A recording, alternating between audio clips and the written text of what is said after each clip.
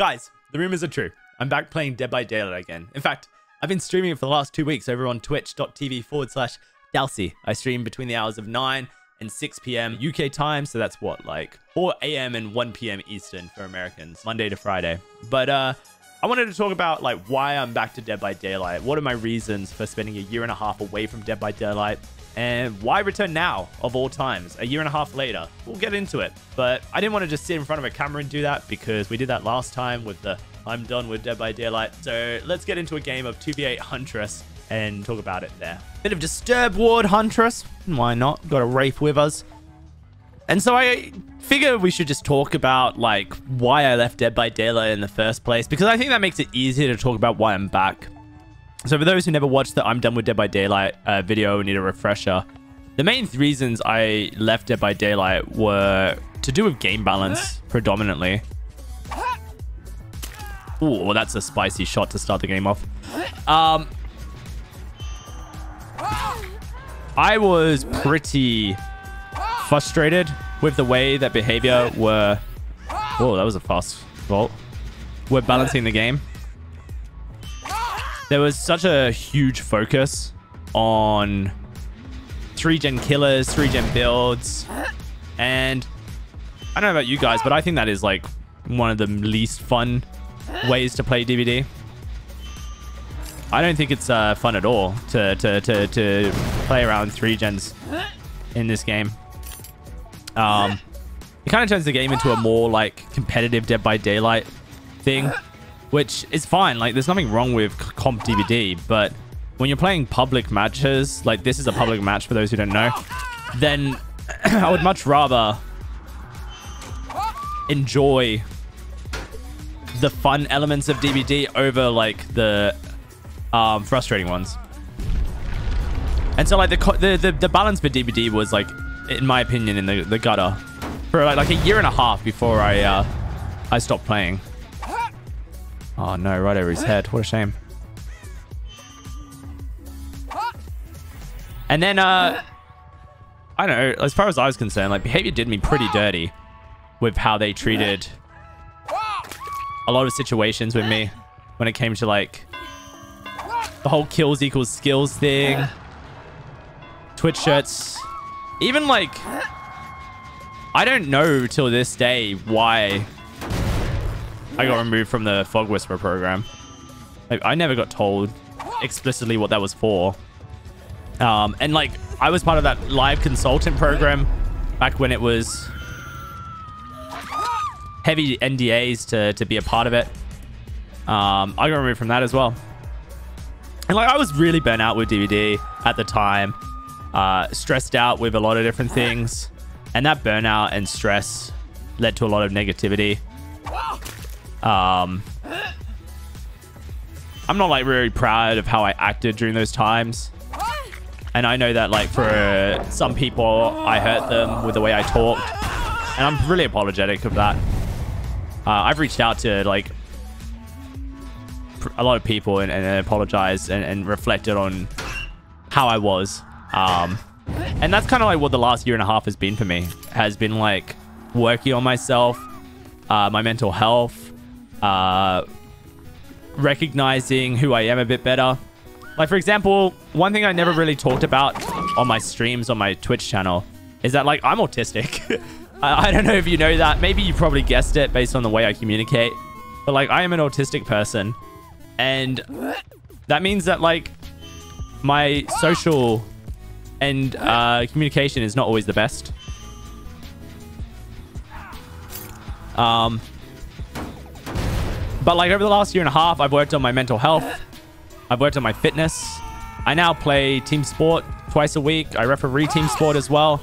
That's been huge as far as improving my mental health. You know, getting that social activity, but also fitness as well. Like that is huge. And I'm really proud of where I am physically and mentally from that.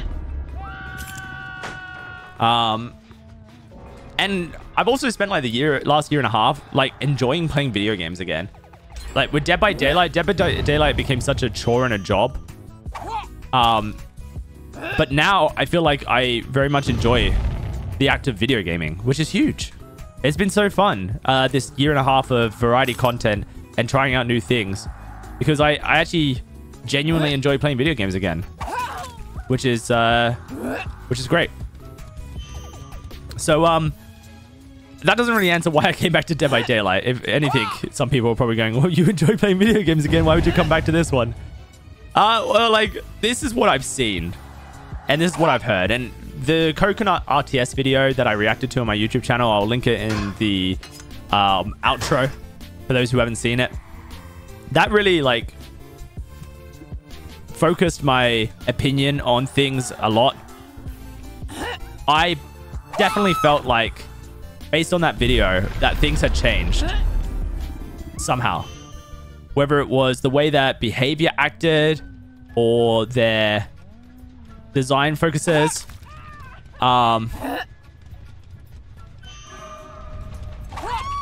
Whether it was the content they were putting out.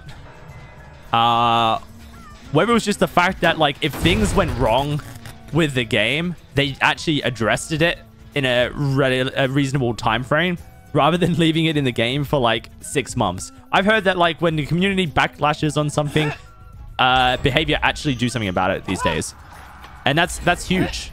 That's so big. And I'm really happy to hear that they've, like, changed in that department. Oh, nice dodge right at the end there. I can't personally pay witness to that, because I've spent the last year and a half keeping Dead by Daylight out of my mind. I don't interact with DBD content. I don't watch DBD streams. The only way I know what's been going on and keeping up with DBD is because people in my Twitch chat will come and say, hey, DOWSEY, like, this is in DBD now. What do you think? And I just have to tell them, like, I am not thinking about Dead by Daylight. I don't want to talk about Dead by Daylight. And honestly, I've been a bit abrupt with some people, and I apologize for that. But, like, that was for my own mental health. And, you know, not being invested in a thing that I was not, you know, enjoying, and that I needed a break from. And this here, like, 2v8 is, like, another big reason. This is, like, the thing that really sealed the deal, if you want to say that. Because I've wanted to play 2v8 in Dead by Daylight since 2021, when my friend group at the time modded Dead by Daylight to add 2v8 to the game. And I was invited to be a part of the games and the recording sessions for that, and told very explicitly by the influencer managers for the Fog Whisperers at the time that doing so would result in the removal of my Fog Whisperer and would be a terrible look for behavior.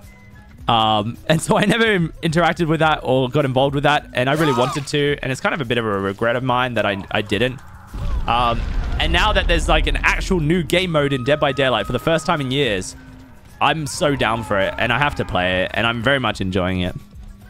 So, like, what does that leave us? Like, what's next for Dead by Daylight? Well, I don't feel like I'm going to take the game anywhere near as seriously as I once did. And hopefully that is for the better of everyone involved. You know? I will talk about my opinions of things. I always will. That's just who I am. I'm very opinionated. I can't help it. I will cover new content. And I will try and learn as much about the new content as I can and enjoy the new content. I'll give you my honest take on things, as always. But I don't see myself becoming as invested as I once was in the game from a treating the game so seriously perspective. I want to try and keep things fresh and funky when it comes to DBD.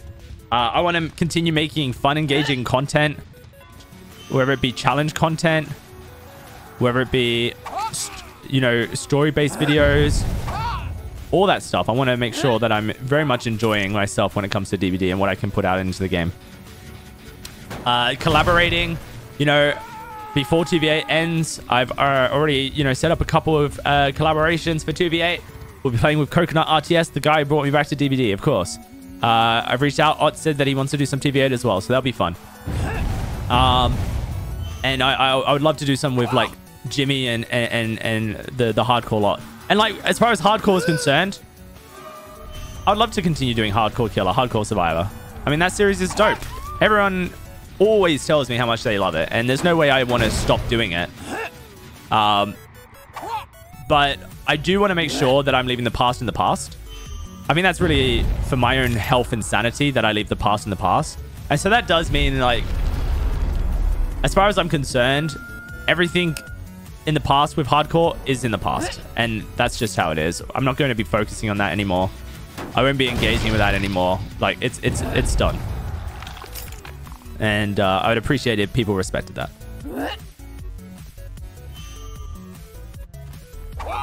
That was a nice shot.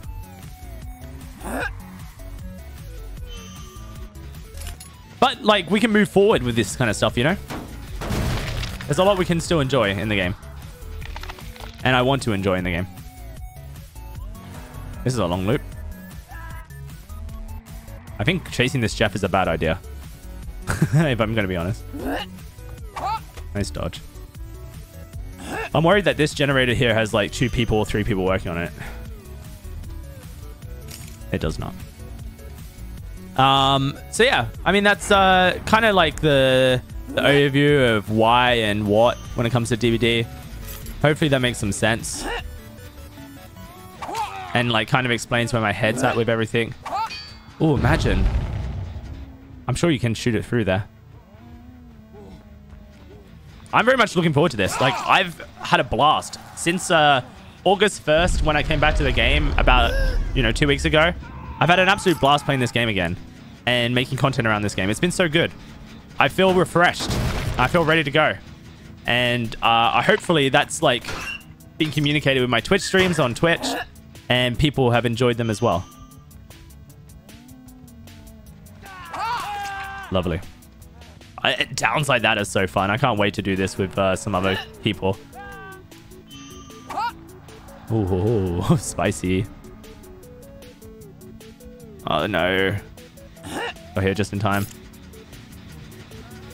Oh, the Wraith went right past them.